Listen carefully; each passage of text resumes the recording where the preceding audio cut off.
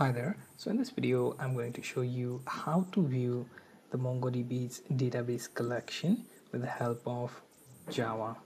Okay, so for this, we will first create new project, then add the Mongo client jar file in your project path, and then write our code.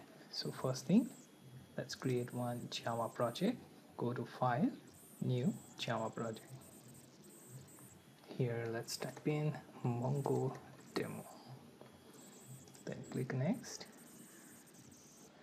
then add external jar in your libraries tab. Click on add external jars.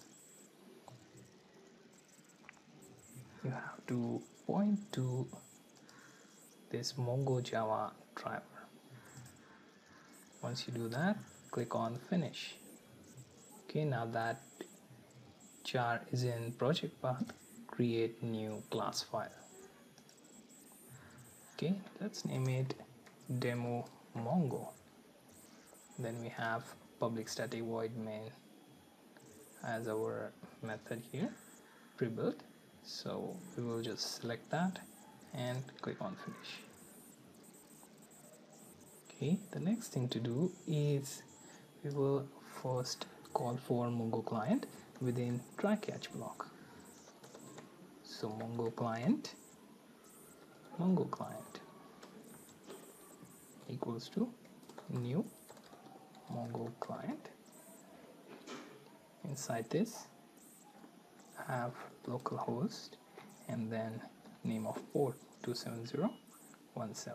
Just make sure that your Mongo and Mongo services are running. Okay, as you can see, here we have three databases to check from: MyDB, MyDemo, and MyRSDemo. Okay, we will choose one of from them. Next thing, use db equals to mongo client dot get db, and here we specify the database that we want to access. Okay, in my case, let's go with my demo, or you can go for your own. In my case, I have MyDB, MyDemo, and MyRSDemo. Okay, now let's go ahead and print out a message that my database is connected. Okay, then in try block,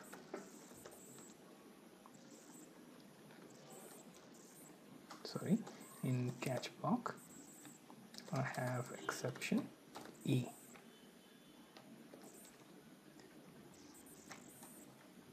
Okay, which I'm going to print out system out println E. Okay, so that's pretty much all you have to do here. Just one more thing is we have to call for our specific collection, MyDB collection. Call equals to db.getCollection. Okay, so choose from first and then specify your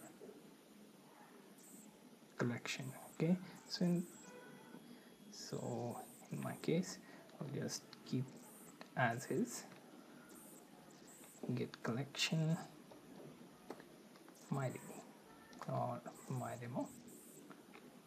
Okay, next thing, you'll have cursor. Okay, so call.find, and we will find that.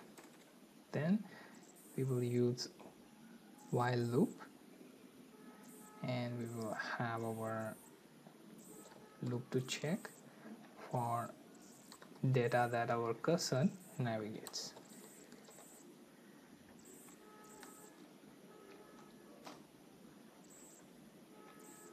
Okay, so here integer I equals to 1, then system.out.println here just use cursor dot next, okay, and I++. That's all you have to do. Okay, all the classes are properly imported, and as you can see there are no errors as well. Okay, now let's go ahead and check your collection. In my case it is show collections, and on this prompt I will get the collection within my demo database. Okay, so we will just use that name Iris here. Okay, so if you're in your case, you just have to use show collection command to find out which collection you have. Okay, so that being said, we can go ahead and run our code, and let's see what it shows.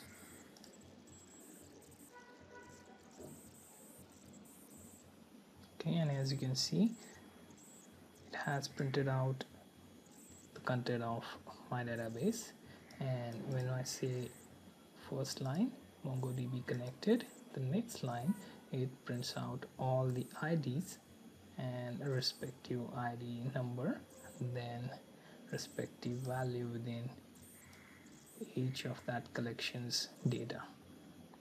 Okay, so this is Iris dataset, so the content from Iris dataset is printed right here.